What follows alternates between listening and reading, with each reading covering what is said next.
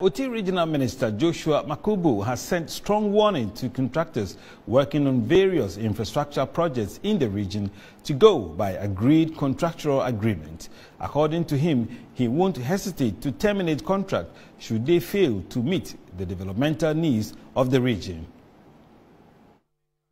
Taking turns on the state of the region by the Ministry of Information, Regional Minister for Oti Region, Joshua Makubu, said reconstruction of 30 kilometers forward to Jasikan and Jasikan-Dodo Pepeso Road, also upgrading of 26.8 kilometer Ketekrachi-Buya Phase 2 roads are earnestly ongoing. He was, however, worried about the lackadaisical attitude of some contractors in the region.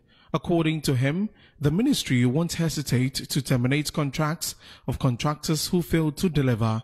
It was also as a result of the lackadaisical attitude of the contractor. And I remember when I told him that, hey, you better sit up or I get your contract terminated. He told me no one could terminate his contract. But he has forgotten that we are operating in the era of a government led by His Excellency Nana Addo Dankwa Akufo-Addo. And I can tell the good people of Oti region and the good people of Ghana that that contract has been terminated. Valuation has been done. I have signed that off. It has been presented to PPA, and at the right time, a new contractor will go and start and complete the Regional Education Directorate in Jasikan. The regional minister further mentioned that the creation of the Oti region is bringing needed development. And when about 20 or 25 buses were brought to both Oti and Volta, Oti region got about 12 buses.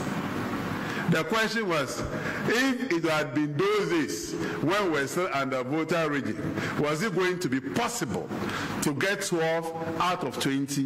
That was just very impossible. So the creation of Oti region was not because of any land dispute. It was not because of any war between the people of Oti and then the people of Volta. Again, the laptop distribution.